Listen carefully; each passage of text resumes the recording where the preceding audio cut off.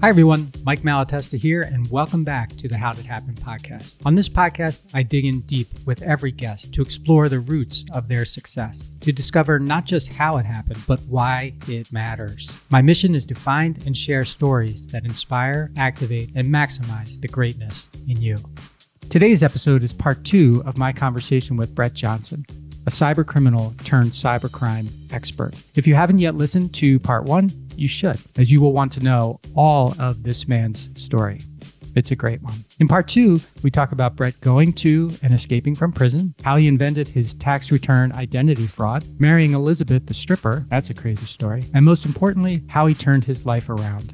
It was no longer $30,000 to $40,000 a month. It was $30,000 to $40,000 a day. I was the only guy publicly mentioned as getting away. They picked me up 4 months later, and they give me a job. And I'm the guy that continues to break the law from inside Secret Service offices for the next 10 months. Brett's story is crazy, criminal, creepy. Yeah, he's had some creepy in his life, and ultimately courageous. I know you're going to love this one. Enjoy.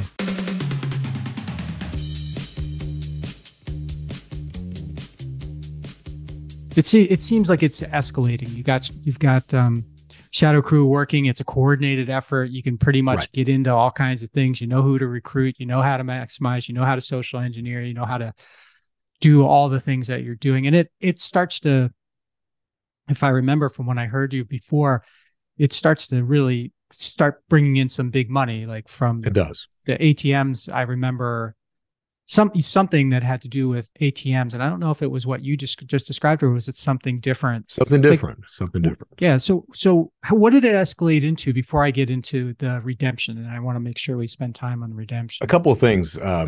So you're absolutely right. It was like a field of dreams for criminals. If you build it, they will come. At the same time, there was a Ukrainian guy by the name of Dmitry Golubov. He's the guy who basically is responsible for the genesis of modern credit card theft as we know it today. He saw the success that I was having with my sites. He was a spammer. He was getting all his credit card details, and he had this idea. He was like, I wonder if people will buy stolen credit card details. And they will. So he literally picks up the phone. He calls his buddies. They call their buddies. They end up having a physical conference in Odessa. 150 of these Ukrainian cyber criminals, they show up and they launch this thing called Carter Planet, which is the genesis of all modern credit card theft as we know it. Now, you remember I talked about the 3 necessities of cybercrime: gathering data, committing crime, cashing out. One of the reasons that it's never a single attacker which victimizes you is because some of these criminals are in geographic areas where they cannot fulfill one of those 3 necessities, like money laundering. So the Ukrainians, they had all the credit card details on the planet. They knew how to commit the crime because it was very easy to commit, but they could not cash anything out because there had been so much fraud on that side of Europe that the card companies had literally shut down every card. If you were even the legitimate card holder, you couldn't pull cash out of an ATM. Mm-hmm. So Dmitry ends up partnering. He comes to Carter Planet. Carter Planet was the first website. He comes to me over there. I ended up bringing the Ukrainians into the English-speaking communities, and we had this partnership. So when you were talking about ATMs, we were doing a lot of phishing, all right? Before this hack comes into play, we would fish people out. And back then when we were fishing, you could ask them 20 different things and they would give you all of this information. So we were getting card numbers, account numbers, we were getting PINs, passwords, everything else across the board. We were getting card numbers and PINs. For you to encode that on a counterfeit credit card or a counterfeit debit card, you have to have complete track 2 information. Now, track 2 is the card number, there's a /, and then there's a 16-digit algorithm out beside of that. You have to know that algorithm. You can't guess it. You can't generate it. You have to know it. What we found out through testing is that none, and I mean none, of the banks had implemented the hash on track 2, meaning that we had the card number, so we could take the card number, put a /, any 16 digits out beside of it, it would encode. You could take it to an ATM, start pulling cash out because we had the PIN as well. That profit right there, before we found out, that was called the CVV1 hack. Before we discovered that, the only thing we were doing was CPN fraud, CNP fraud, card not present. That's when you use stolen credit card information, get online, order the laptop, get it in, resell it. Yep. A good carder doing that would profit $30,000 to $40,000 a month. Once the CVV1 came out, it was no longer 30 to 40,000 a month. It was 30 to 40,000 a day. And that is what got a lot of law enforcement attention at that point. So that was what you're talking about. That the Shadow Crew ends up making the front cover of Forbes, August 2004, headline, "Who's Stealing Your Identity?" October 26, 2004, the United States Secret Service, they arrested 33 people, 6 countries, 6 hours. I was the only guy publicly mentioned as getting away. They picked me up 4 months later, and they give me a job. And I'm the guy that continues to break the law from inside Secret Service offices for the next 10 months until they find out about it. I take off on a cross-country crime spree, steal $600,000 in the space of 4 months, wind up on the United States Most Wanted list, go to Disney World, get arrested, sent to prison, escape from prison, get arrested again, and finally served out my time. Yeah. I'm going to ask a dumb question here. No, you're not. You're not. The credit cards that you were stealing, how do you get the PINs? So you described how you created the algorithm because it was basically a hole that they left open, right? Right. You needed a 16-digit number, but they never assigned one, and so you could put in anyone and it worked, right? Well, what about the PIN itself? We were fishing that out. Back then, you could ask people their PINs on that email that you get saying, your security's been compromised. We need to update the profile. You would ask name, social, driver's license, mother's maiden, address history, logins. I mean, you would ask all this stuff.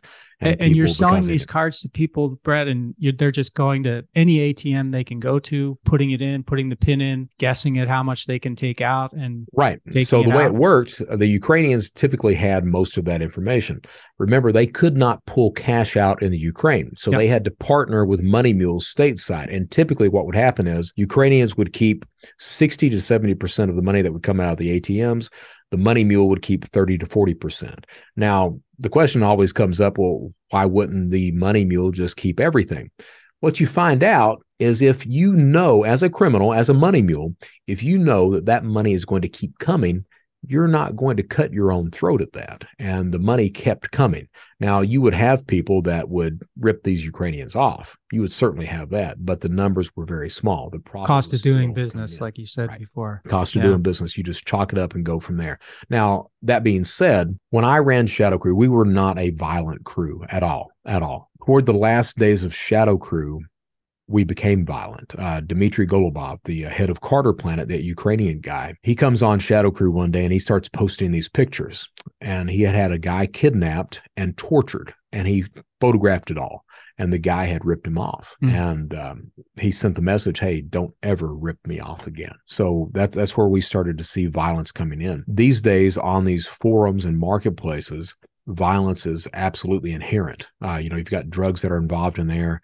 You've got people know that some of these guys that are being convicted serve life sentences.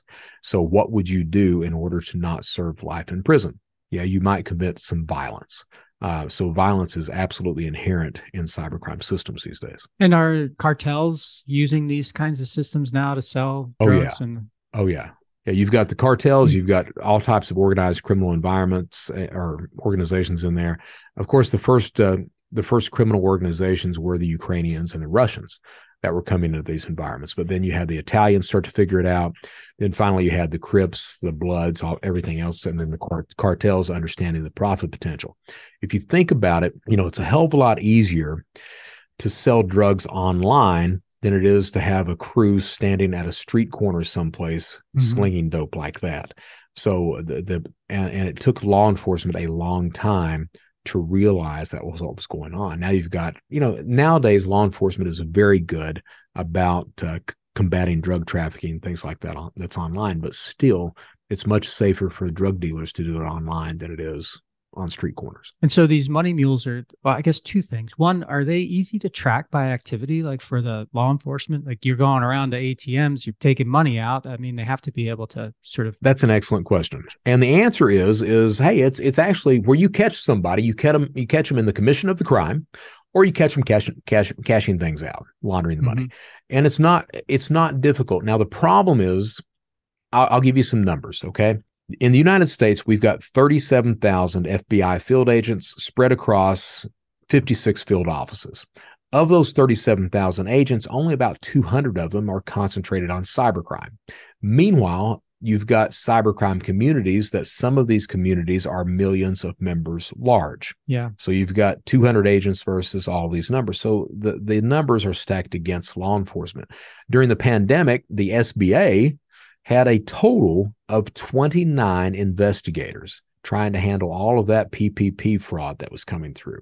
So the numbers are absolutely stacked against these people. At the same time, the internet lends itself to anonymity, especially if you're using the Tor browser or Telegram or things like that. It's very hard to identify these people. You have to wait for them to make a mistake. Not only that, but you've got jurisdictional problems.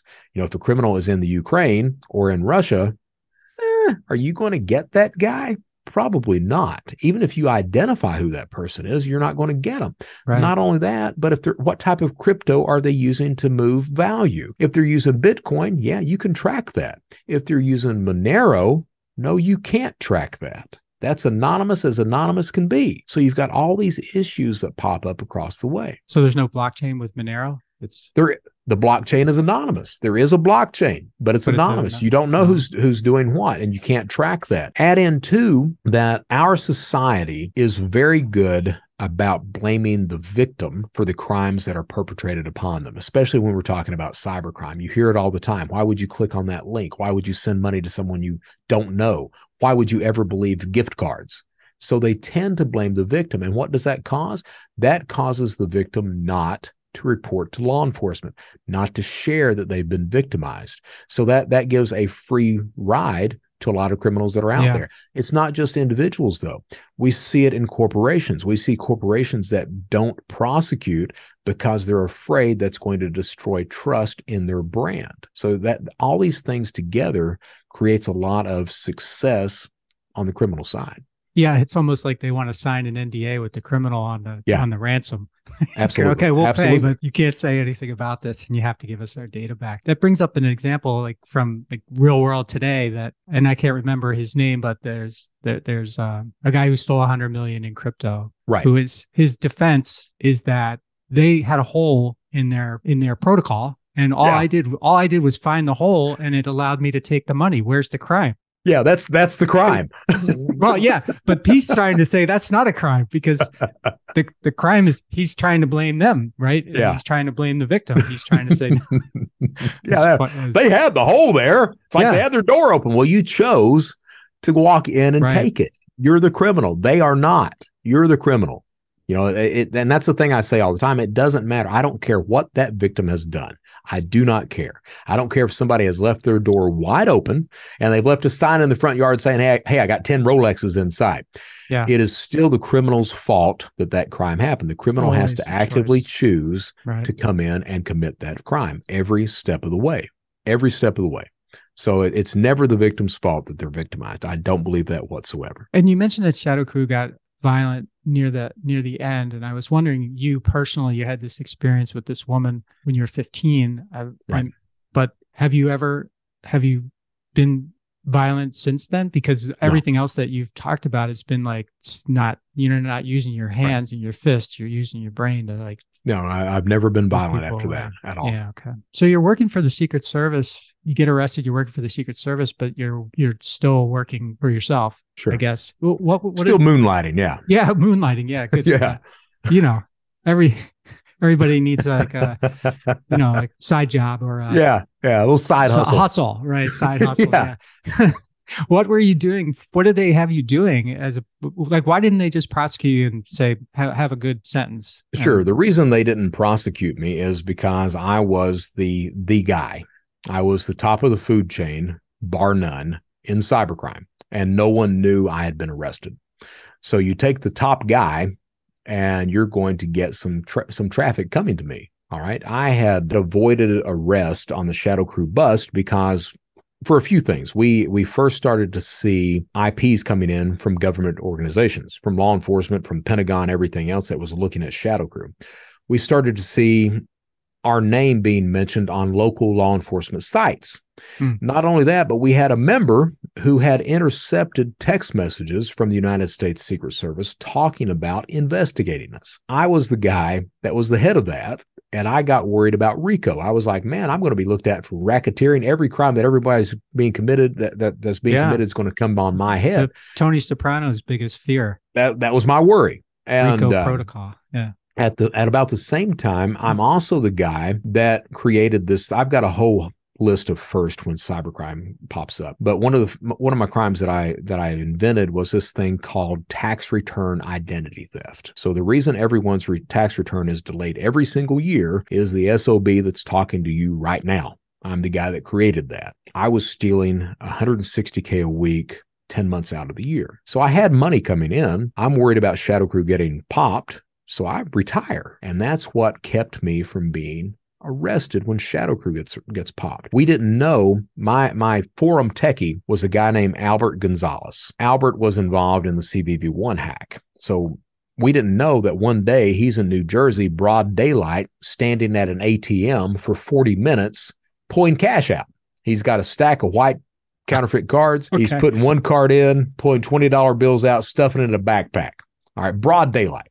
Meanwhile, it just so happens across the street, 2 New Jersey cops are sitting there and they start watching this kid for 40 minutes until finally one cop looks at the other. Let me go see what this guy is doing. He walks up to Albert. Albert's got a disguise on. He's got this long wig on, everything else. Ask him, kid, what are you doing? Albert falls apart right there. We didn't know that had happened. Albert flips, goes to work for the Secret Service. Now, the truth of the matter is back then, we were not horribly sophisticated. We were on some things. Law enforcement was not horribly sophisticated either. They didn't really know what was going on. Albert educates them on a whole host of things, and they ended up asking him, hey, how would you catch these guys? And Albert's like, well, have you ever tried a VPN? And they had to ask him, what's a VPN? So he tells them, and they were like, that's a good idea. Well, I had stepped aside and retired before that took place. Albert comes back into Shadow Crew, and I had left people in charge with Shadow Crew. I had left admins, mods, everything else in charge. Anybody that disagreed with Albert, he just banned them.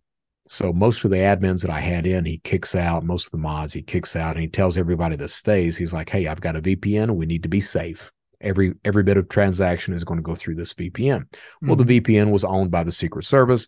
Secret Service captures all the drop addresses, names, transactions, everything else. And that's where you ended up getting 33 people indicted at that point in time. Okay. So they find out that you're side hustling them. And I guess, is that they end the relationship? That's a nice euphemism.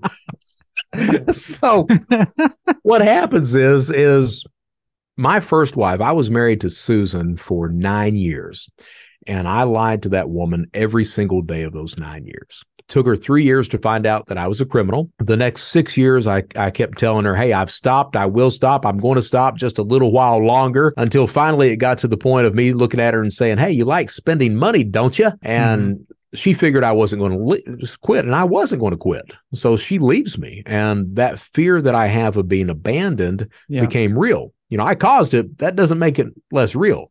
So I was in Charleston, South Carolina.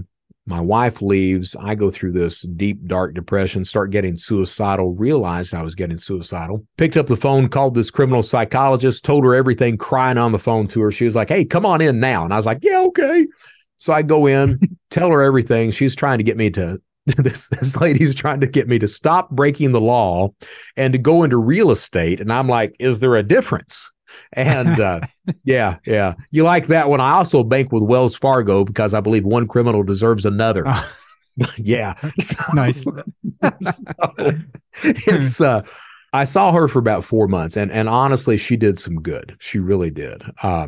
The problem was I got lonely one night and I got horny one night.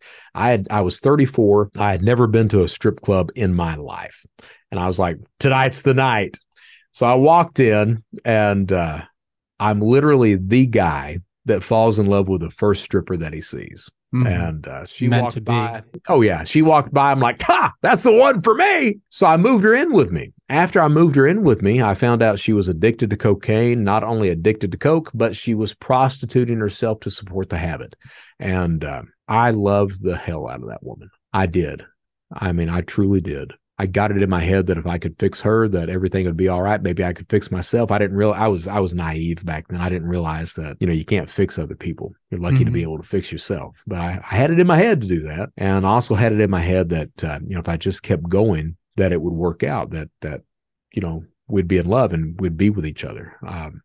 Also got it in my head that if I could just give her whatever she wanted, it'd take her mind off the drugs and she'd be okay. So I quickly went through all of my stateside cash. I had laundered all my money over to Estonia. Quickly went through all the stateside cash at about the same time that Shadow Crew gets popped. So the way I get caught, Elizabeth was that woman's name. She had high taste. So I got engaged to her. She wanted Tiffany engagement rings. So I didn't have the money. I went through all my stateside cash. At the same time, Shadow Crew gets popped. So I couldn't go in at the same time. It was the time of year because you can't file income taxes after October 15th. So I couldn't commit tax fraud. That season was over. I couldn't go into credit card theft because the Secret Service had busted everyone on the planet and you didn't know who to trust anyone anymore.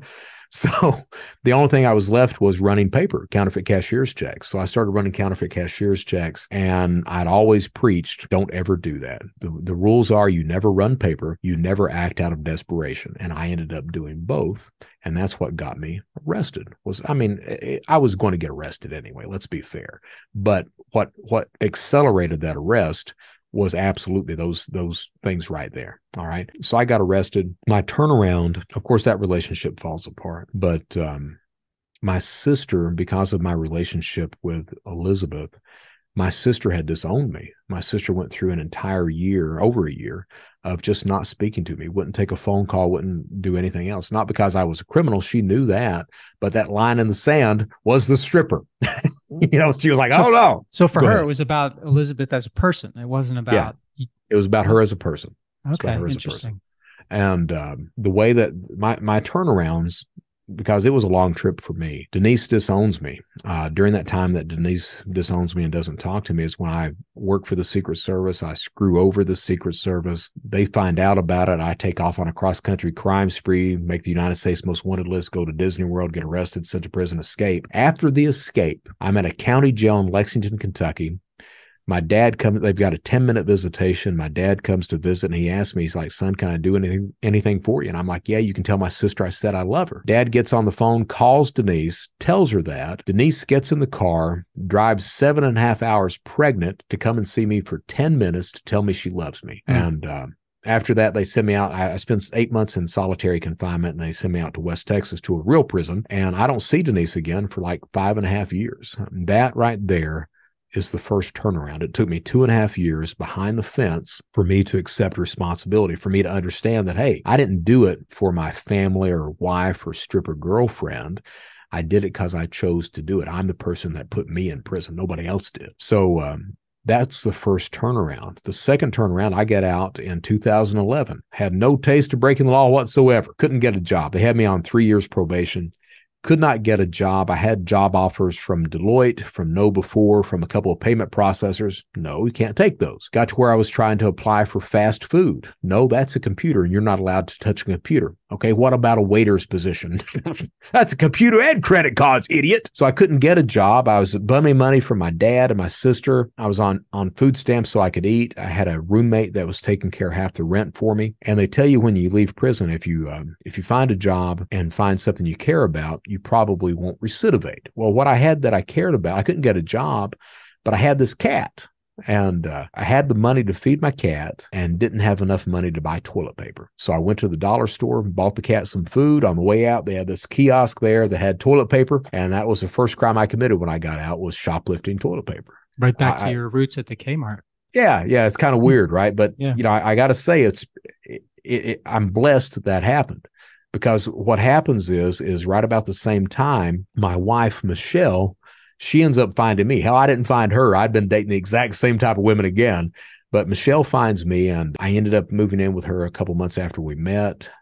We didn't get married, but I finally get a job. And the only job I could find, my probation officer allowed me to get a cell phone. I was going through Craigslist, and they were advertising for landscaping. So I called this guy up, and I was like, hey, man, I'd like to talk to you about the job. And he's like, yeah, come on down and talk to me. Well, him and his brother were running the business out of their house. And his name was Dustin Doremus in Destin, Florida. So I'm talking to him for about 20 minutes. And finally, Dustin looks at me and he's like, hey, man, can I ask you a question? I was like, yeah. He's like, are you on the run or something? And I'm like, no, why? And he's like, well, you just don't seem like the kind of guy that would do this. And so I told him everything. Walked him through it, and he looks at me, he's like, man, I'm going to have to think about this. So he sends me home. That was a Friday evening. Sunday evening, he calls me, and he was like, Brett, if I hire you, are you actually going to work? And I'm like, Dustin, if you'll give me a job, I'll work my ass off, man. And he's like, show up tomorrow morning. So I showed up, and my job was 10 hours a day, 5 days a week, pushing a manual lawnmower, $400 a week. And I busted my ass doing that. And you can probably tell by looking at me, I'm not the manual labor type of guy. So I'd come in from work and I'd pass out, wake up the next morning, take a shower and do it again. I was happy doing it because I was actually doing something. And what happens is the job ends because the grass doesn't grow when it gets cold. So that reason I can commit crime pops up. I've got to prove to Michelle that I'm worth it. I've got to show her that she's the only one working. I've got to show her that I'm worth it in this relationship. And I get it in my head. Provider. Yeah. Right back to that. And idiot Brett here, I get it in my head. I'm like, if nothing else, I can bring food into the house. So I get on the dark web, get some stolen credit cards, start ordering food. Well, it turns out the kids need some clothes. So start ordering clothes, and it starts to grow from there. And I get So are you using like her computer or what? No, a cell phone. I had that cell phone the probation officer allowed me with. So I had that and start ordering food, and I get caught on a food order. Michelle had no idea what I was doing. Not a clue. Probation office had no idea what I was doing either. The only people at my sentencing for that was Michelle, probation, prosecutor, U.S. Marshals, and the judge. My probation officer, he stands up and he's like, we think this is a one-time thing. We think he's an okay guy. Prosecutor says the same thing. Michelle stands up. I'm crying by this point. Michelle stands up and she tells the judge that I'm a better dad to her kids than their father is. Judge gives me a year. Probation officer stands up and he's like, Your Honor, if you can give Mr. Johnson a year and a day, he can get the good time and he get back to his family sooner. The judge amends his sentence. I go back to Texas in prison for 10 months. And that's when I find out that Michelle didn't need me for the things that I could give her. She just wanted me for me. And I had never really had that. I'd had it with my sister, but I never had it with, in a romantic relationship. I served my 10 months, get out. They kill probation so I can touch a computer. We get married. They kill my probation and I can't get a job still because who's going to hire the guy that steals everything? Mm-hmm. And the thing is I know what my triggers are. Even right now, I know what it takes for me to go back and to commit crime. Back then, I knew that, hey, I'll do so much. I'll go so far until I ramp up and start doing it again. So I looked at Michelle and I was like, let me see what I can do. Reached out. I signed on to LinkedIn and started to reach out to people. And one of the people that I reached out to was this FBI super cop by the name of Keith Malarski. And he was involved with a lot of the arrests of people that I knew. And I sent him a message. I was like, hey, respect every single thing you've done. No hard feelings. By the way, I'd like to be legal. And this agent responded to me within 2 hours. Took me in under his wing, gave me references, gave me advice. He's retired now, but you know what? He still does that to this day. And that was all three of those things. My sister, my wife, the FBI. Those are those three big turnarounds. And what happens is at the same time, I make the decision, the choice. Because we said it's all about choices. I make the choice to start doing the right thing. And since that point, I've led a very blessed life. I had the head of the Identity Theft Resource Council, Neil O'Farrell. He takes me in under his wing. A woman by the name of Carice Hendricks, she gives me my first paid speaking job. Microsoft hears about that, and they come in and they hire me as a consultant. AARP hires me as an ambassador. Today, I lead a very blessed life that I don't really think I deserve, but I'm very grateful to have. And I take my job very seriously about protecting people from the type of person that I used to be. I speak across the planet. I consult. I worked last year with Arcos Labs. They made me the first chief criminal officer on the planet. But I work hard. I mean, I make good money, but I also do a lot of free stuff because I really do. I don't want to be remembered as the guy who stole everything. I want to be remembered as the guy who was able to turn this shit around. So I take it very seriously about trying to protect businesses and people from that type of person that I used to be. Well, congratulations on that, by the way. But as you were talking your way through that, I kept thinking about the word addict kept coming into my mind. Oh, yeah. I was wondering do you draw a connection between, like an addict might say, two things. You take the drug, you get a dopamine, you get some type of good brain chemical thing, right? Mhm. And so it makes you want to do it again and do it Sure. again and do it again. You said it was all about the cash, but it seems like maybe it was about something else too, like Yeah. there's other stuff going on there. But do you see those things as being equivalent? And just like you can, an addict can get clean, a criminal can get, no longer be a criminal, but you have to understand, you mentioned triggers, but you have to understand what environments, people, opportunities, whatever get you into a place where you become vulnerable, I guess, again, to it. Maybe, I don't know if that's the right way to put it or. No, I think it is. I think that's very perceptive for you to realize that, I say cash, but it's a lot deeper than cash. It is. You've got ego that's in play, but you've also got this whole backstory. That's the reason I tell it, is so that, while I say cash, I think it's important that people realize that it's the things that I could do with cash. All right. Yeah. Cash is just the means to the end. The end is finding that love. I did an interview yesterday with these professors where they asked me a question: do you have friends? I don't. My best friend is my wife. All right. I don't have what people would consider friends because of it's hard for me to trust people. It's hard for me to open up to people. I'm an introvert, and I fight being an introvert by being this extrovert. You use the word addiction, and it is absolutely an addiction. It is absolutely, and I view it as that. I don't say, I'm asked by a lot of press and everything, would I ever do this again? And I'm hesitant to say no, because I view this as an addiction. I think if I say, no, I'll never do it again, that opens up, that means that there's a blind spot there. That opens up an area where I have to worry about things. So what I say is that, I've not done it. And the longer I go without doing it, the more chances I have of not doing that. But I will never say that I would not. I would say that, and it's like I hesitate to say that I'm a good guy. I say that I'm becoming a better person. All right. I just, I don't, I really do view it as, and I've been to AA. I told a lie to get the drug treatment program in prison because it gave me time off, and that was the best lie that I ever told. It was, turns out it was not drug rehab. It was 9 months of CBT, cognitive behavioral therapy, where they teach you that your thoughts determine your feelings determine your actions, and if you change the thought process, by God, your actions will change at the end of the day. And I'm a true advocate of that. I believe that, bar none. All right. So I take that seriously. When you use the word addiction, I think you're absolutely right. An addiction doesn't have to be to drugs or gambling or anything like that. It can be to a person. It can be to crime. It can be anything else like that. I think there's a lot of truth that cybercrime especially can be very addictive. You don't have to see the consequences of your actions. You don't have to see the damage that you're doing to your victim. Where if I were to victimize someone in person, I see the consequences. I see the harm that I'm causing. But cybercrime is such that, you've got the ego that's there. You've got these communities that help boost the ego, where you have this completely different identity and everyone kind of looks up to you, especially if you're at the top of the food chain. Everyone relies on you. You become a god in that environment. So it boosts your ego. It's very addictive like that. It's almost a game in a lot of circumstances. So you've got all these things in play that I do believe makes it an addiction. It's very hard to overcome that. You don't see very many people that stop their life of crime to begin with, and you see even less people that stop those online criminal activities. It's funny you mentioned that you're introverted and you have to sort of force yourself to be extroverted, because I was been following your social media posts since you and I first talked on the phone. Yes, sir. And you've got a lot of opinions. So you weigh in frequently about a lot of stuff. Whole range of things. Yeah. Which is not something I expect. And, I wouldn't expect most introverts to do. So is that a way that you sort of tell me about that?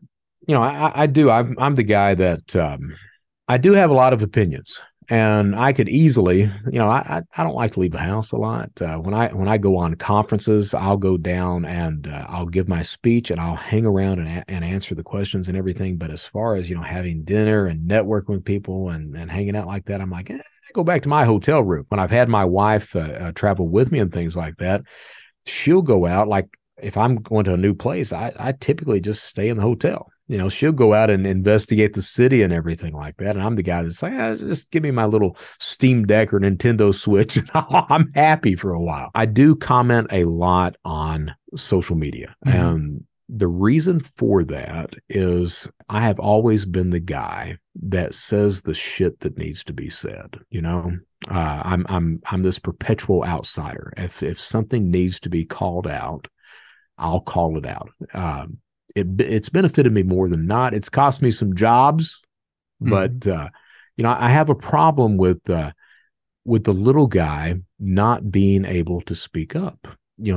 Like I talk a lot on LinkedIn about Zelle fraud, and I've been told time and time again, hey, none of these banks are ever going to hire you because you keep hammering them. You keep talking about this is not the right thing to do. And my thing is everyone knows that the banks could implement proper security, but they're not. Why isn't anyone else calling this out? And the reason is because they're scared of losing a client, a contract, a job, a friend, something like that. And I'm like, no, guys, you got to just tell it like it is. And the problem is that now that I've turned my life around, I'm kind of this black and white guy. I don't see things in gray a whole lot anymore.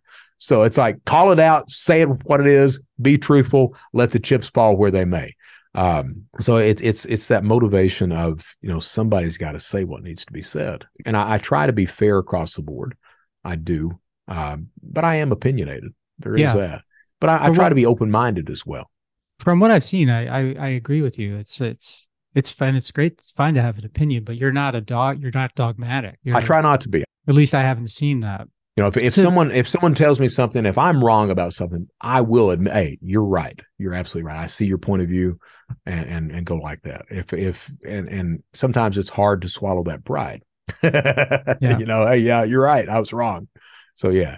Were you a leader when you were in prison? Yeah, that was the weird thing. So I was at Big Spring when everyone found out that I was a Secret Service snitch, and even there, I was not the guy that bowed down to anyone, that joined gangs. I had my own, I just did my thing, and people would tend to follow.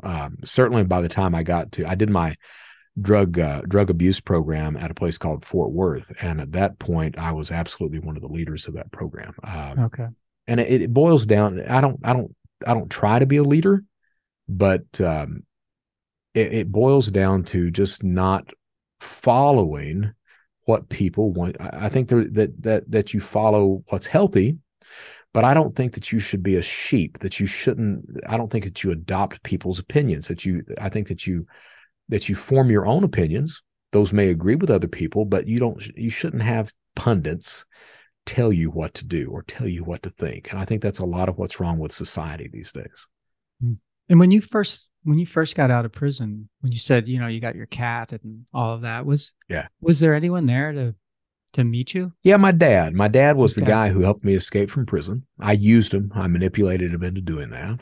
And he met me when I was out of prison, and he had been doing some of the tax fraud stuff. So he had some cash for me and all that. But that was, the thing is that you're released from prison with the exact same tools you go in with. And while I had no taste of breaking the law, that didn't mean I wouldn't accept some criminal proceeds. Those were, I was completely, and I do mean completely, just lost, listless, didn't know what the hell I was going to do, anything else. And it was destined, almost destined for me to go back to prison.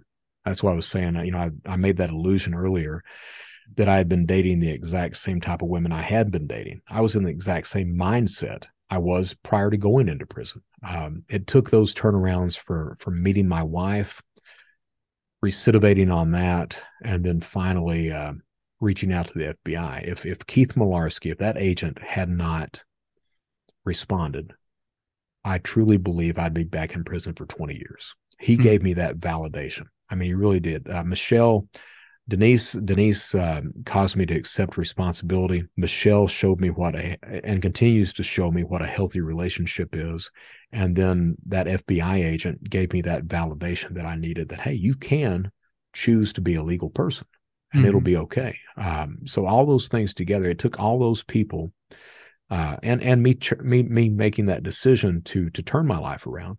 It took all those people to end up me being where I am today. And at the same time, I've got a great support group, this safety net of people that consistently check in on me. And while I don't have friends, I have people that care about me, and that means a lot.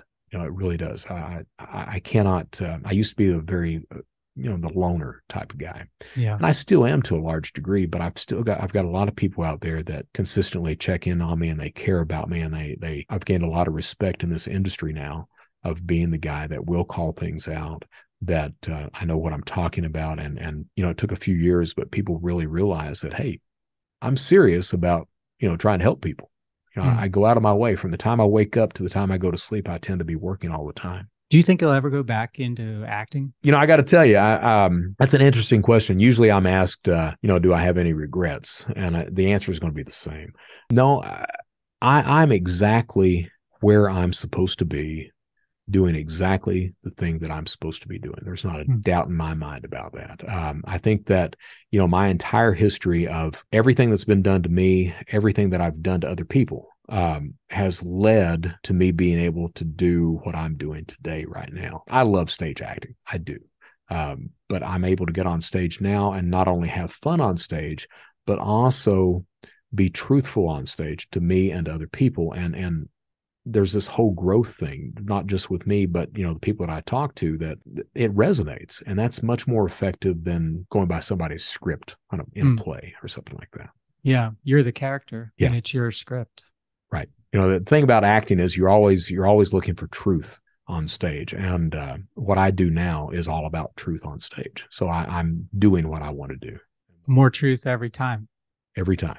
Every time. Well, Brett, thank you so much for spending so much time with me today and sharing your story. And wow, what's the best place for people to, I mentioned your website and stuff earlier, but how do you want people to connect with you, and who should be connecting with you? Hey, the thing is that, I talk a lot about cybercrime, identity theft, cybersecurity. I do that. That's my lane. But my other lane is this journey that I've got about trying to become a better person. So I talk a lot about that in my shows as well. So you can contact me on LinkedIn. You can reach out on my website, www.anglerfish.com. You can find me at The Brett Johnson Show. I'm on Spotify. I'm on iTunes, some of these other podcast platforms as well. I will tell you this, if you reach out to me, you can find me on Twitter too. If you reach out to me, I'm going to connect back with you. If you ask me a question, you may have to chase me down a little bit, but I promise you, I will respond. I just believe if someone takes the time out to connect with me and ask me a question, I believe that not responding and not following you guys back, I don't think that that's the proper thing to do. I think that it just shows mutual respect for me to, if you're going to take the time to listen to me and engage and you ask a question, I'm going to answer you back. You may have to chase me down because I tend to be a little busy sometiime, but I will get back with you. All right. So if you've got any problems or anything like that, if you've got a question, please do reach out to me. I take that stuff seriously. And we're living proof of that, because I reached out and you reached out right away in a very unique way. So Brett Johnson, thank you so much for being on the show. Thank you for bringing me on. I appreciate it. Hey, everybody. Thanks for listening to the show. And before you go, I just have 3 requests for you. 1, if you like what I'm doing, please consider subscribing or following the podcast on whatever podcast platform you prefer. If you're really into it, leave me a review, write something nice about me, give me 5 stars or whatever you feel is most appropriate. Number 2, I've got a book. It's called Ownershift: How Getting Selfish Got Me Unstuck. It's an Amazon bestseller. And I'd love for you to read it or listen to it on Audible or wherever else, Barnes & Noble, Amazon. You can get it everywhere. If you're looking for inspiration that will help you unlock your greatness and potential, order or download it today so that you can have your very own copy. And if you get it, please let me know what you think. Number 3, my newsletter. I do a newsletter every Thursday, and I talk about things that are interesting to me, or I give more information about the podcast and the podcast guests that I've had and the experiences that I've had with them. You can sign up for the podcast today at my website, which is my name, MikeMalatesta.com. You do that right now, put in your email address, and you'll get the very next issue. The newsletter is short, thoughtful, and designed to inspire, activate, and maximize the greatness in you.